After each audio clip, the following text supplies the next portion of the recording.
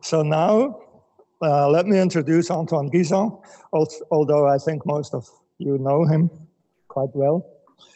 Antoine did his master's in 1992 at the University of Geneva in limnology. So most of you may not have known that he is actually a limnologist.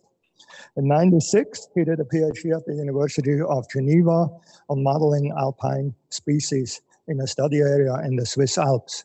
That's when he started working on SDMs, for which many of us know him.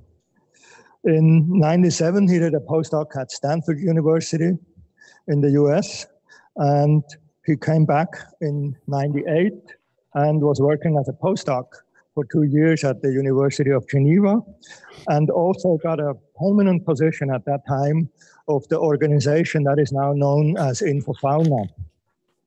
In 2001, he left this position to become an assistant professor at the University of Lausanne, where he later in 97 became an associate professor and in 2017 a full professor. Most of us may more worry about his scientific contributions in species distribution modeling and macroecology in general, spatial ecology. Antoine has published more than 270 ISI papers that you can find in the Web of Science. He is very highly cited since 2014 in all the stats, and most known now also for this book here, where he is the first author and where he is the initiator of it, an introduction to habitat suitability and distribution models in ecology, practical introduction with R. Please, Antoine. Welcome to the talk here. So do you hear me? Yeah, thanks a lot, Nick. It's really nice words from you. And yeah, since so long we know each other, and it's not my first time at WSL, but it's always a big pleasure to come back. And it was quite a while since I didn't come back, of course, due to what you know. Nick also kindly forgot to mention he's a co-author of the book. So I was not alone to write it. There was also Wilfried Thuyer, but it was also a great adventure, and we nearly barely dare saying that it took us nearly 8 years to write it. So it takes a long time on the side of a scientific career. Okay, now I will try to present you some maybe advance on applications of SDMs that in my group over the last years, trying not to repeat too much what I presented already here in the past. So I won't apologize if there is a few things you know already, and certainly you will. Try to. So I will mainly, I divided a bit talk in 4 parts, but there's 5 here. It's really very quickly, and I apologize already for, I will probably go quite quickly on the first part because it's a bit common things, presenting SDMs and why actually we need SDMs for planning. Then some recent SDM advances, some applications we did in my group that also are kind of novel, and 2, I think, important challenge for the future of SDMs. So why spatial models? And this is really very commonalities for you. Human has a big impact on biodiversity. And we know the drivers, we know the causes. It increases the extinction risk of species, but it also causes already extinctions, or has caused extinction since human economic and industrial development. And so, and we are not on track, I would say, of kind of bending the curve of biodiversity loss. So it's also already an argument. Say we know that we have been trying. You see all these initiatives of the time, from the Club of Rome in the past to now with IPBES, IPCC, all these bodies that have tried to bend the curve, but we are not yet there. And we especially more than ever need to plan a bit our future. And I think SDMs can be useful in this regard. And there is also another component than just biodiversity and species. It's also ecosystem services, now increasingly called nature contribution to people, NCPs. I will keep using ecosystem service because it's in the name of IPBES first, and it's also, many papers still use this term. But what ecosystem services were really created to try to show non-biologists probably and society the interest of protecting biodiversity, as it provides service for human, you all know this, and it also supports human well-being. So there were some efforts to map, for instance, ecosystem service and to make projections. You find this type of report with changes in ecosystem service delivery by, for instance, 2050 here for different ecosystem service. These are just 3 examples: water regulation, soil erosion, and air quality. It is often based on mapping, for instance, land-use, land cover, or some more complex models that directly model ecosystem services, and combined with biodiversity are extremely important component of a future sustainable way of managing our landscape and our nature. And I think this framework by IPBES has become central. It should at least become central in policymaking in most countries in the future. I hope it will. And one very important aspect is link between direct factors and nature that then provide contributions to people, and the need to, if we want to make projections, to develop models and scenarios that can try to anticipate the change at this level. So of course, you can do predictions in space to try to generalize information. We'll see this, and for instance, to support systematic conservation planning, which is more than ever needed. But also projections, of course, in time to know, for instance, what will happen with future climate change or future land use change. One key projection tool is species distribution models. You see the graph that is extracted on the right from Araujo et al. 2019 that really shows an increase in the development of SDMs for different conservation issues in the literature. And Nick mentioned our book, but there are also other books earlier that were published on the topic. So it's kind of has developed quite exponentially and has developed in a quite mature field, but there is still quite, I think, also a lot still to develop. It was applied, of course, to many types of organisms. I'm sorry, this is a bit centered on our work, but it shows already that you can apply it to nearly every ecosystem, every organism on Earth, at various scales. And in the following, I will mostly take example from the Swiss Alps near Lausanne, the Alps of Vaud, where we have developed data and published many papers over the last years. So it has actually become a priority research area for the new mountain center in Lausanne. And it's an area where a lot of data have been collected on not only natural science, but also social science. So you can start to cross a bit the information. But for today, I will mostly focus on the data we sampled on species, on developing environmental variables. And so this is the study area in more details. It's a mountain area of about 700 square kilometers. It's the whole Alps of the state of Vaud. And you see that we have been sampling different taxonomic groups. So we have quite good data for batracians, amphibians, for some insect groups, for plants, and for now soil microorganisms, and we will see later.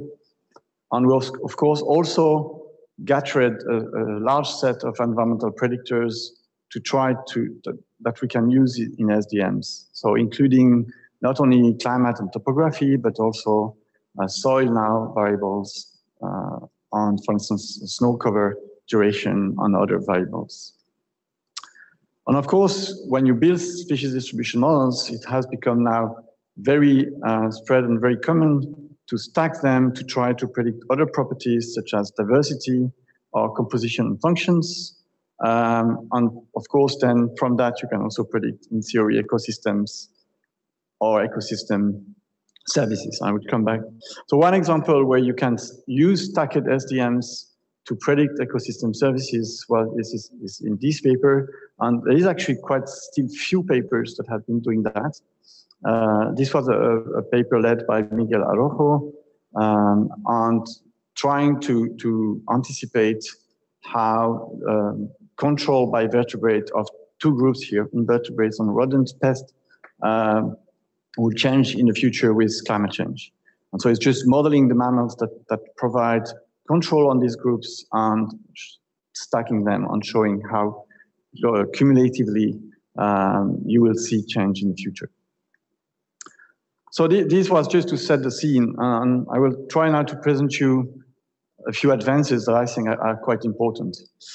I'll start just with the use of artificial data, but I will be very brief because I think it's also illustrated then in some examples, but it's, I think, something very important. It's not so new, as you can see. It started, I would say, in 2001, probably before, but it's a bit hidden in the grey literature. In Australia, they used it already quite long ago, and Austin was already involved in this type of things very long ago. But at least these are a sample of papers where you can see the importance of using artificial data. And I think it's very important because it allows you really to test some properties of SDMs in a very powerful way. And just two examples, we used it, for instance, and that was a very nice collaboration with the TFL, with the statistical department there, to try to really build a framework where you can test the relative effect of different factors on SDMs. But where you really keep the relative effect from one factor on the others. And so you can have factors that are significant, that have a significant effect, but are not big importance compared to other factors, or are not creating a big effect. And what we found, for instance, and this is just valid for our study area in the Swiss Alps of Vaud, is that, for instance, sample size and modeling techniques, the choice of techniques or the size of your sample is way more important and has much bigger effect on SDMs than, for instance, spatial interpolation.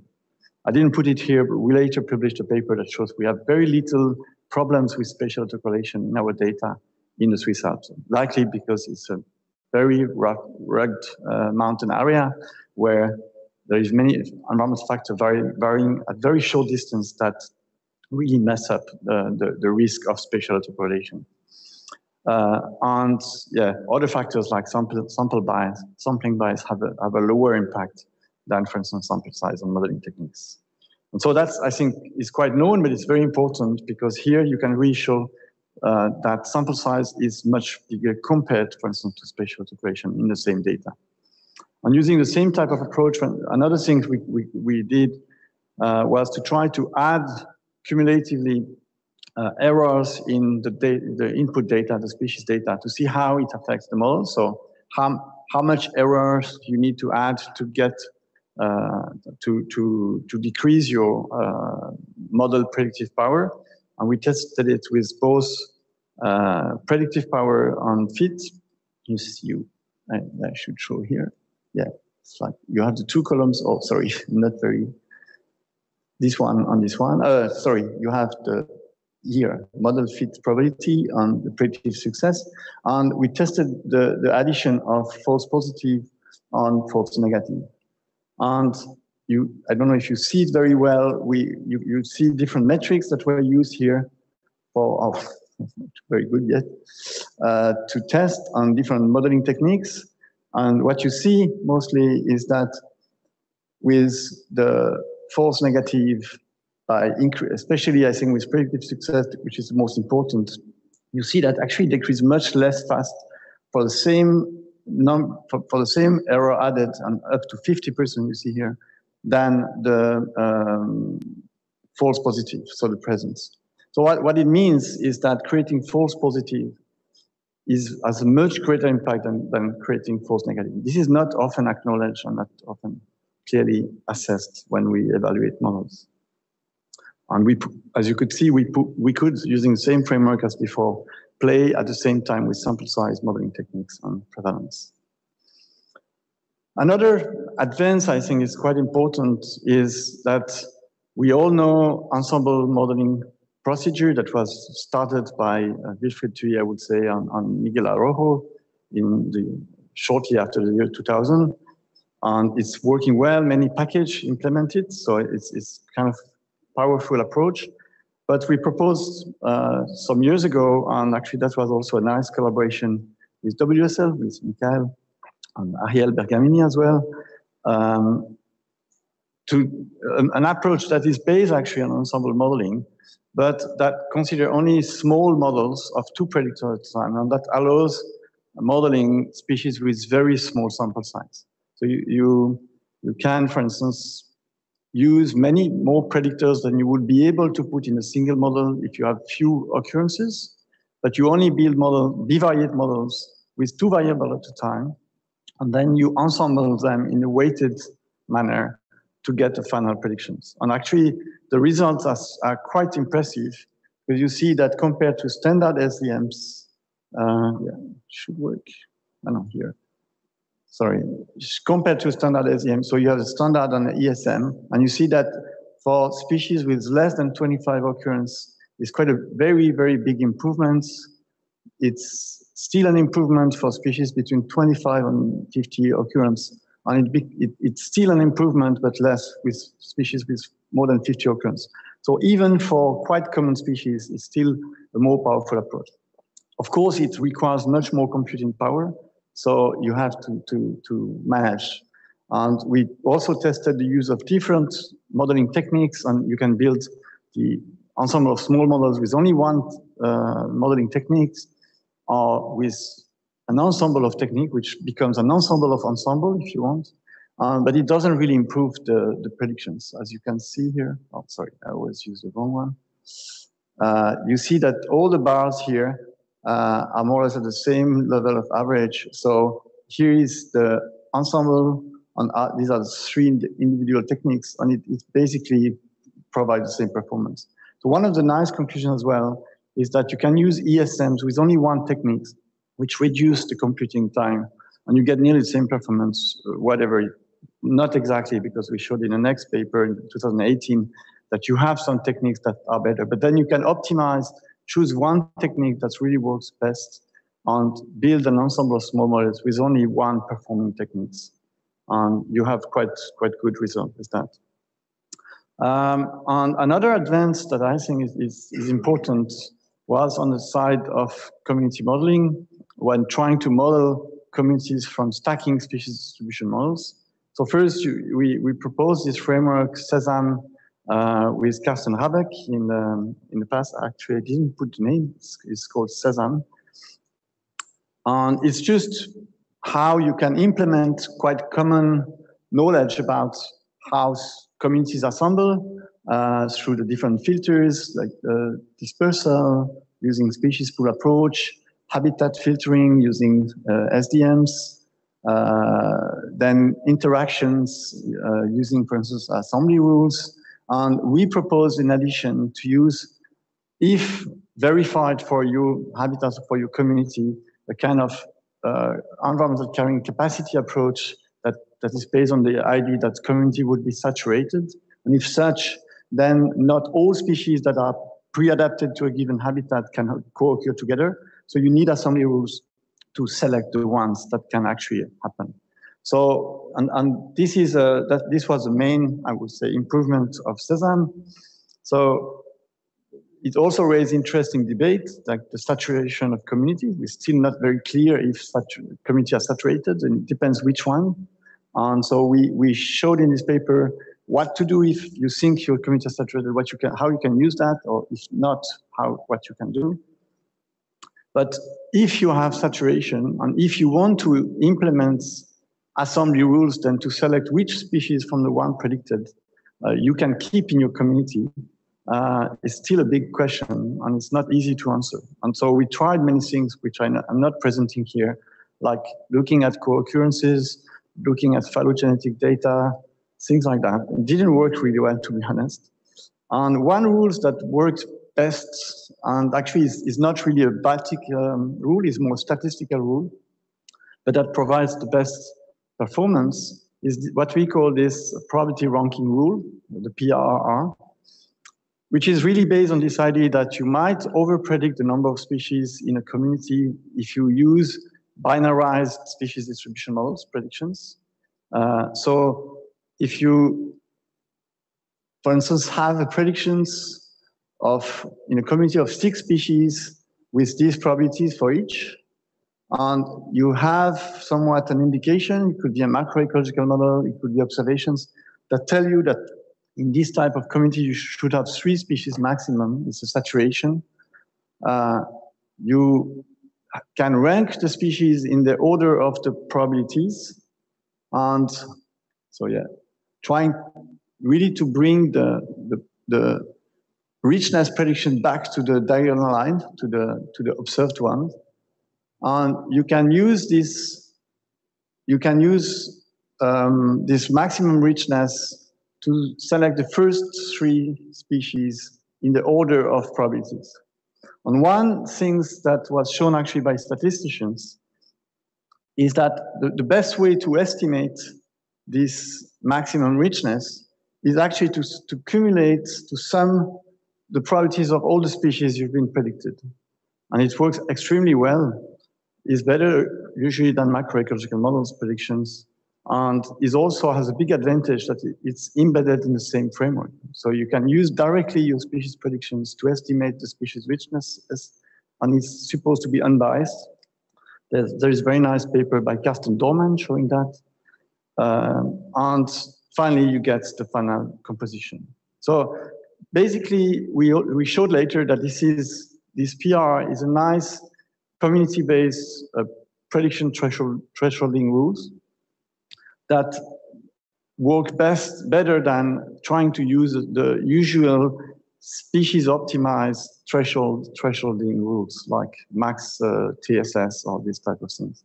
So here you see that, and it's a bit long, I will not explain all the details, but Daniel Scherher, who is actually here at VSL now, developed this very nice framework where you use this SSCV, that's the usual way of assessing the validation of SDMs species by species.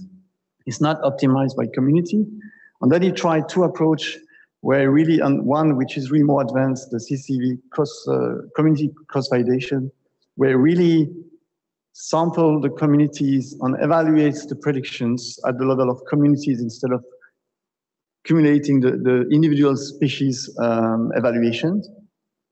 And you see that if you use this more independent approach and that is really centered on communities, this is the PRR thresholding rule, becomes the best, provide the best performance in the 2 types of different independent evaluation. So it has proved to be quite an efficient thresholding rules when you want to predict communities.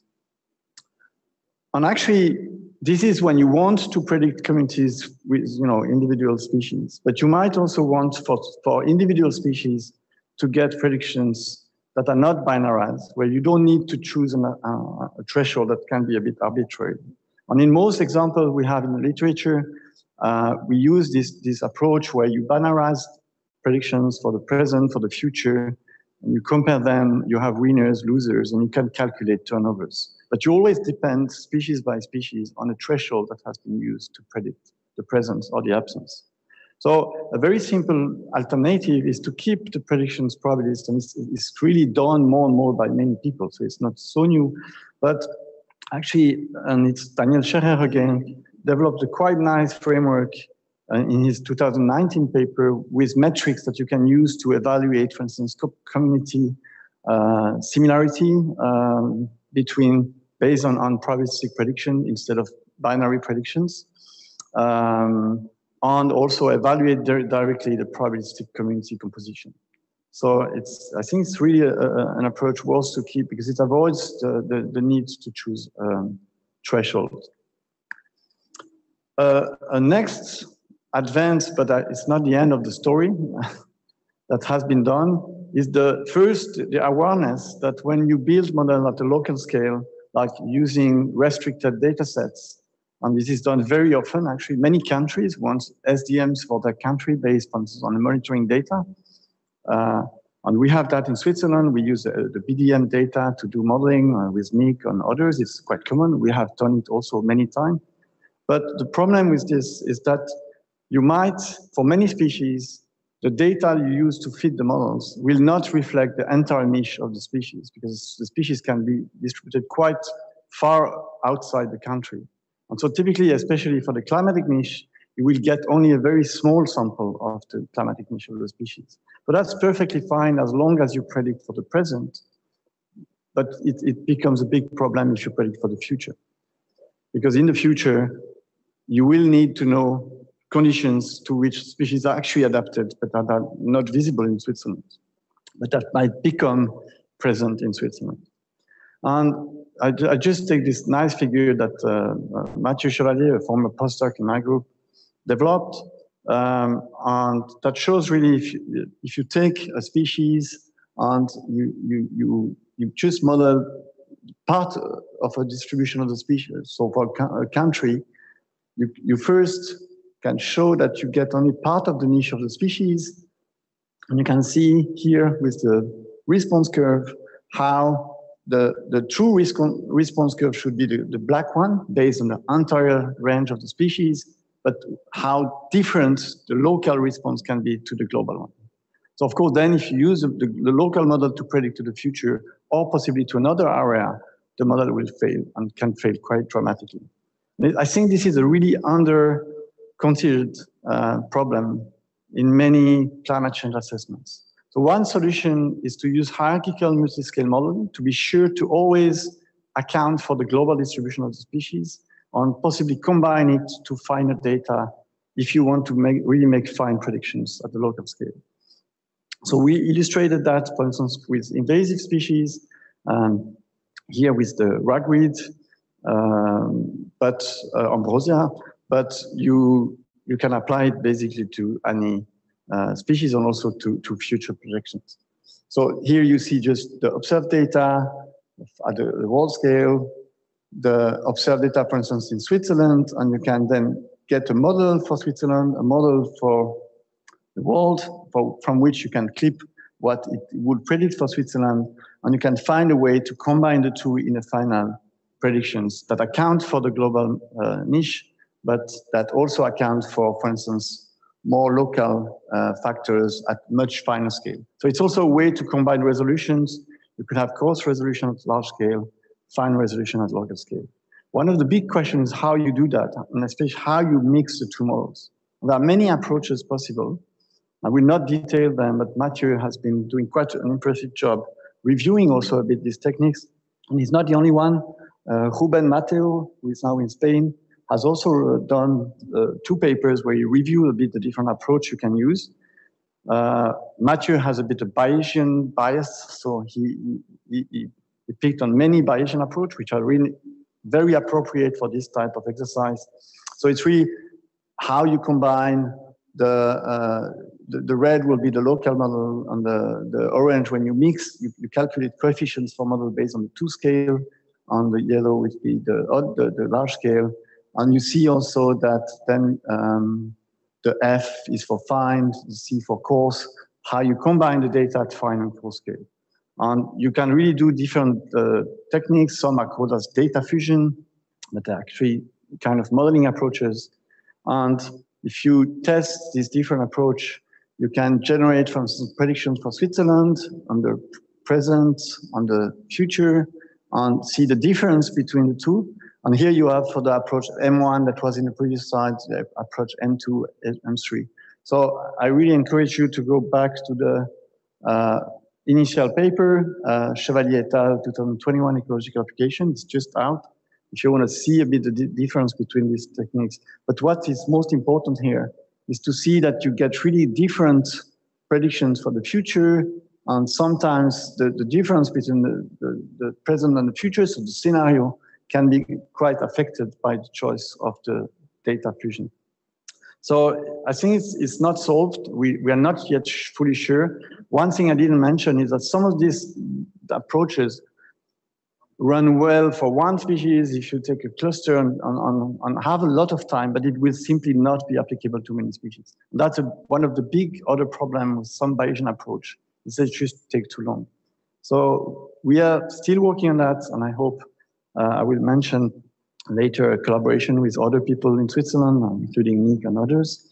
And we try to incorporate some really reasonable solutions for that truncation problems, but using fast methods. Okay, so these were a few advances I think are important. And I just wanted to illustrate a few recent developments more on the application of SDMs in our study area that we did recently. One is trying to develop better predictors. So we had shown in these two papers, first a review of what factors are used in SDM for plants. So it's only for plants, but you see that climate is here, these two bars, temperature and moisture. Moisture includes precipitation, so it's not the right term, but and you see that all the other factors are much more neglected in SDMs, especially soil, but also others like light. And a very nice development that Daniel did again was he's very creative, was to try to see the power of ecological indicator values to assess what variables should theoretically be important and if they do improve SDMs when you include them. So what he did a normal SDMs with many variables, all these variables from maps that we had that we thought were the best expression of these variables. So you can have a soil pH map. It doesn't mean that it's a good pH map. So what he did then is he replaced in the models one by one the variables corresponding by its Landolt ecological indicator value, which was the average for the community. So he could obtain it because we have community plots. So he could calculate more or less the pH value from the ecological indicator value for a plot, the humidity, and so on. And what you see is that when you add temperature, it doesn't improve nearly the model compared to the standard one. What it means is that the temperature maps we have are pretty good. They seem to correspond to the expertise we have on the ecology of species. But it's not the same for the other variables. Most of them, you see, I forgot to say, this is a difference in deviance of the models. So you see that as soon as you use the ecological indicator value instead of the mapped predictors for the other variables, and this also means this could not be spatially explicit. It was only for the plots where we had the data. You see big improvement, and you see that for soils, it's quite a big improvement. So we know that soil, of course, is very important. It's mostly pH here, but we miss good soil maps for this variable. And so we started intense soil sampling in the study area, sampling many parameters, working with colleagues in geoscience for the soil lab in Lausanne. And you see that if you then include soil variables, at least at the level of the plots, you do actually improve models substantially for some species and not for all. So it really depends on the species ecology, of course, but for some species, it can be quite big improvements. And we also tested other variables like snow cover duration. We had a very nice collaboration with remote sensing people in Lausanne to develop snow cover duration map using very long series of Landsat image. And we obtained using a method that was also applied by Ms. Caliotto in the Arctic. And you see also that it's a very varying story. For some species, you get big improvements when it's rather high here, and for others, low or counter improvements if the model is more adding noise than improving the models. And you just see that typically for alpine species like Salix herbacea or Soldanella alpina, you get quite high improvement, or Vernica alpina. And so if you accumulate, of course, soil, then snow cover variables, it should lead to improved models at the end.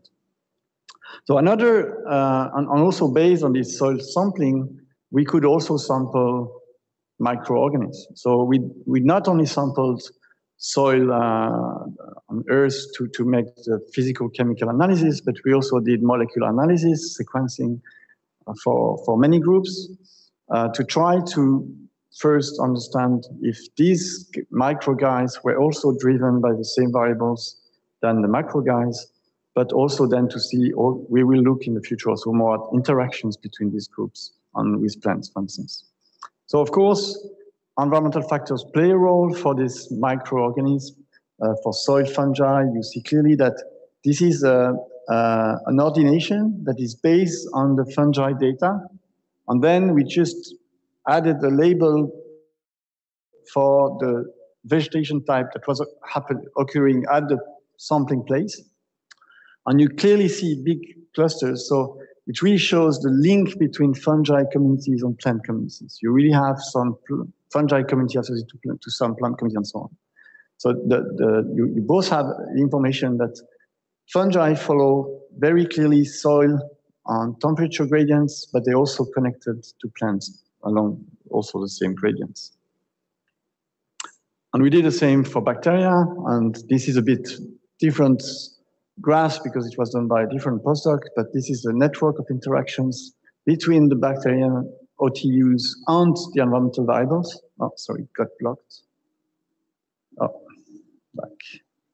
And it's just interactions graph. So you see basically variables that interact between them that are correlated, but you also see for groups of bacteria that are co-occurring with which environmental variables they tend to be correlated. And you see that you have typically temperature, pH, phosphorus, explaining quite tightly some groups of bacteria. And we did the same type of ordination, and you see again that if you, exactly as for fungi, for bacteria, if you do this ordination, you see that you also have a tight connection with the plant vegetation. So there is also, it's a bit the same story as for fungi, and for protists we are more at the beginning, but we see already just that functional groups tend to follow already gradients.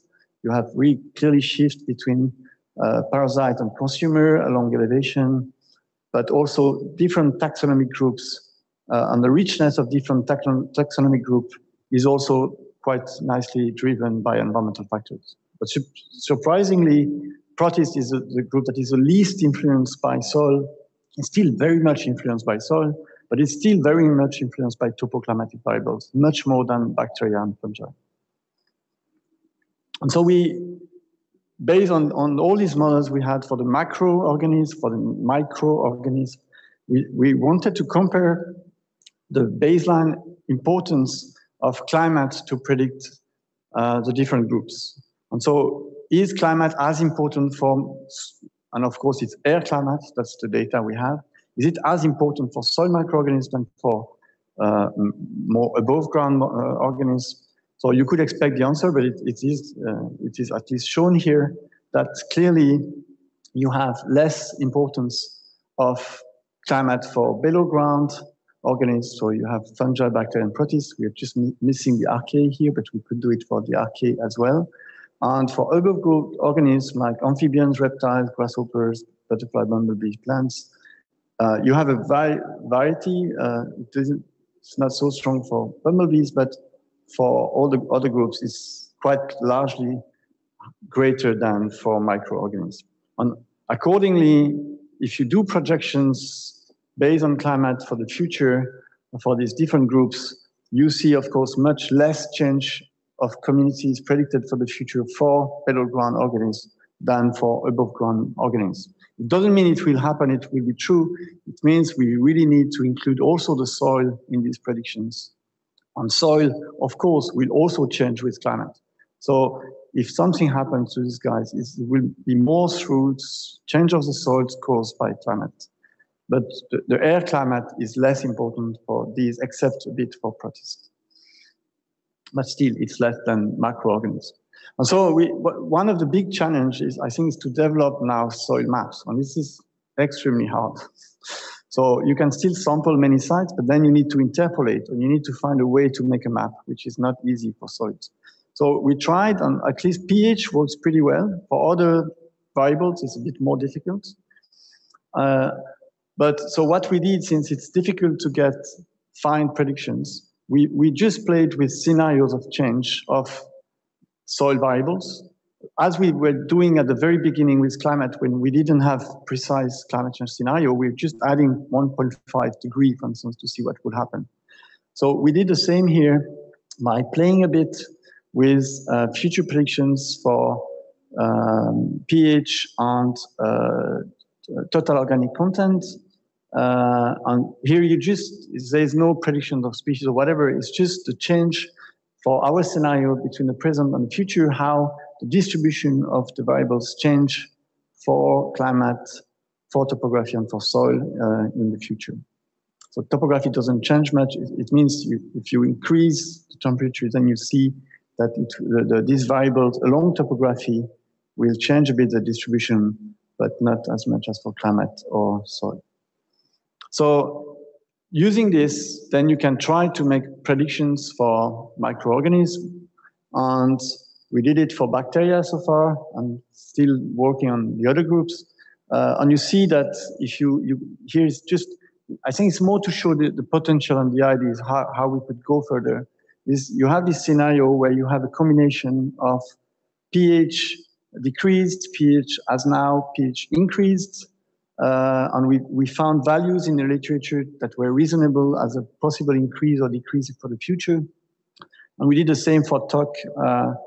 And one of the reasons is that in the literature, you find all predictions. It could increase or decrease with climate change, depending on the type of model people use, what they put in the analysis, and so on. On doing that, you can predict bacterial distributions. And here we just summarize by the diversity, the Shannon diversity, and you see the current pattern on how it could change according to the different scenarios. So you could have increase or you could have decrease in some cases, like here, of Shannon diversity in the future, depending if you increase or decrease total organic content on pH. So you see that decreasing total organic content on pH will lead still to more or less decrease with at most elevation, except very high, but it's not very significant.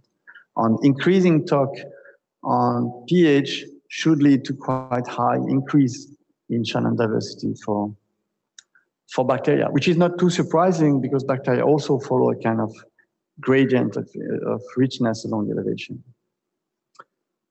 Okay, so the conclusion of that is that we are moving on, it's still ongoing, but we are also now modeling the other groups as well, and it will keep us busy for some more years. Now, just reaching the end, the two challenges I wanted to mention. The first is this idea that now we're modeling many groups. I've shown at the beginning, we need systematic conservation planning. We need to really start to try to show what could happen or where could be the best place to protect. So use systematic approaches in conservation planning if we want to help decision makers, stakeholders to manage the landscape. And I think we're still missing even the knowledge on how to do it in the best way, because few examples of spatial conservation planning includes many taxonomy groups. Most of them include vertebrates and plants, sometimes other groups or insects, butterflies, but not many. And so we are not sure that by protecting this group, we will protect all biodiversity. We're not sure of an umbrella effect in that sense. And I think SDMs on new data collected could help because you can specialize the information and try then to feed spatial conservation planning with it. So we did, for instance, an exercise with different groups than use plant, insect, reptile, amphibians. In our study area, you see that we used a kind of classical approach, priority score consensus, where you really base a choice on the existing conservation areas, on another that is totally objective, based in zonation, that will try just to define the best possible places. And you see that actually, if you look at, compared to the new network of protected area, the existing or setting new ones, actually the future,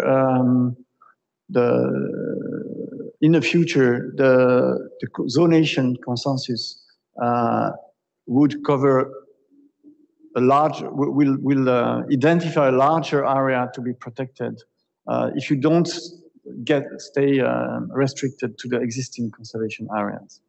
So that was just the first step. And then I'm moving back to the beginning of my talk where I was mentioning ecosystem services. You can also start to include ecosystem services if they make sense for the type of conservation you want to do. And here we mapped 10 ecosystem services for our area. You can see the different ones. They're in 3 groups, mainly provisioning, regulating, and recreational. And we included them together with the other data that we use in the previous spatial conservation planning exercise. So we added the ecosystem services, run again the program, the prioritization. And what you can see is actually you can identify trade-offs between ecosystem service and biodiversity. And actually putting too much on, so in short, we were playing with weights you give to ecosystem service compared to biodiversity, and depending on how you increase the weight, you can really affect much largely the biodiversity. So putting a very large weight to ecosystem service, as would probably be done through a kind of economic focused approach, can really harm even more the biodiversity. So we will need to find, or we'll have to find a good compromise to protect biodiversity while favoring some ecosystem services. And just not to show that there is a very nice example that has already been conducted in Geneva by Anthony Lehmann and colleagues, really in close collaboration with the state. Is the big advantage. It's a small state, and they have quite impressive data for the entire state. And so they have been running this type of spatial conservation planning, but really with the state directly, with the idea to improve the protection of biodiversity on ecosystem service, including also connectivity and different things. So I really encourage you to have a look to this paper. It's quite a nice example.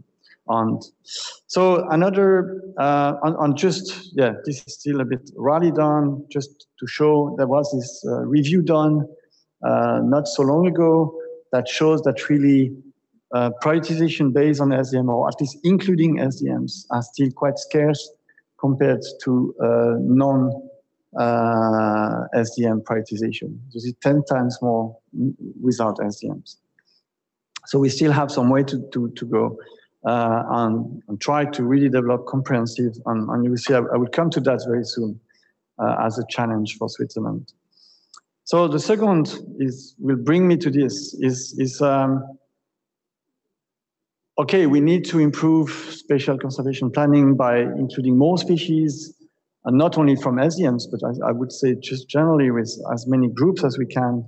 But if we use SDMs, we need to be sure we use kind of robust SDMs. And it raised the question of how to estimate or how to evaluate if a model is good enough to be included in a spatial conservation planning. So there are many existing SDM pipelines, and I just heard there is a new tool developed. And these are mostly online pipelines, but it's not even mentioning all the R package, like SDM, ENM eval, and all these. So there is increasingly tools to do that, but the tools will include different things, and I think we should really think about what we need to put in these tools before managers use them. This is important because SDM's prediction are already quite heavily used in biodiversity assessment. So the IPBES report, I would say that most projections, if not all, for biodiversity are based on SDMs.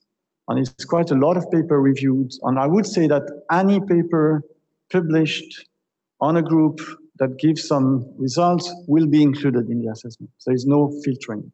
And that's somewhat a problem that we identify with a group that was again led by Miguel Arrojo, and Nick was also in this group. That actually, at the moment, any paper as said will be included in biodiversity assessment, even if actually the model was not very good and had a kind of higher level of error.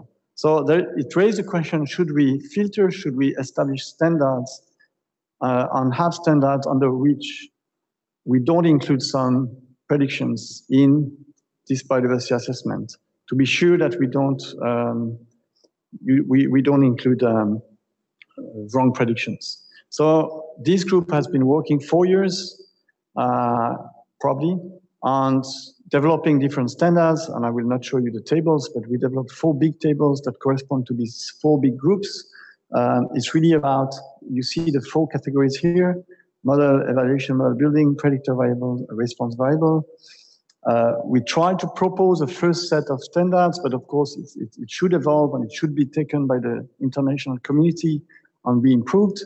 And we assessed somewhat how these standards were met or not in papers. So we used a random selection of 400 SDM papers and really applied the standards to all these papers to see where we were for the different categories. And you can see there's, of course, different criteria in each of the category. So model performance, model output. And this is just a temporal trend. So see how these standards have been improving or not improving over time. So do we do a good job to more or less usually improve the level of the models, the practice used to fit the models or not? And here we have these spider graphs where you see with the 4 categories over the 400 papers how it situates using different quantiles. And you see that actually the where it peaks best, where we nearly goes for some categories to the gold standard, is for the response variable. So the species data we get better and better, also thanks to genetics. We get more and more data, but we still have a lot to do on all the other fields. On, for instance, evaluation. Some aspects of evaluation are still on the edge. Or model building, we could still do a better job, like for variable selections and so on. And there are an increasing number of papers now that get published on these standards. And I think this is a really important literature. It can sound boring, but I think we really need at some point to agree on some standards with the entire international community. And I think some that are especially important and that were, again, quite connected to Nick, is the one by Damaris Zurel, who was here as well, and who said one of the most important papers. I think she proposed a way to actually assess papers on using the metadata that we use to build the models. And associated to this, Corey Mero, who was also here, a co-author and the last author of this paper, proposed actually an R package, which I've not much experience yet, but that can extract actually the metadata used to fit a model. So it's to know which evaluation techniques and metrics you use, which techniques you use for an ensemble, or did you use an ensemble or not, to have all this information so that you can assess how a model was developed and how, if you can rely or not on the predictions. So you could realize that there was just no evaluation. So you have predictions. If they were not evaluated, how can you trust them? So it's really important to think to these things. And there is also standards to be established on the data and things like that. So we also talked about that in a paper with Rob Anderson and others associated to GBIF. But I think this is a very important development. So just to finish, for on our side, one of the ongoing project and which will really develop the next steps from much of our research is this Valpar project in Switzerland, which is about Swiss parks, but also includes the national scale, which is a quite large project granted by the Office of the Environment, where you see the University of Zurich, ETH Zurich, and University of Geneva, in addition to Lausanne, are included. So Loic Pellissier is not it. And we, in this project, we have to develop, and this is on my side, modeling of nearly all groups of biodiversity in Switzerland at the national scale.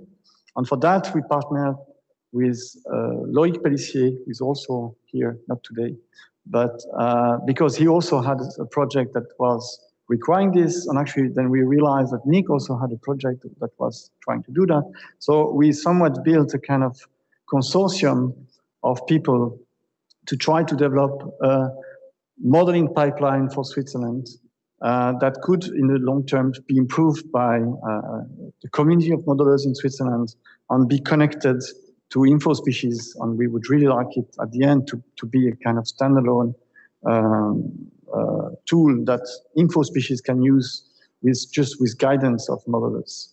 And for this, we are already collaborating strongly with Nick, with Loic, Florian Altermat, Anthony Lehmann, Ole Seehosen, Adrien.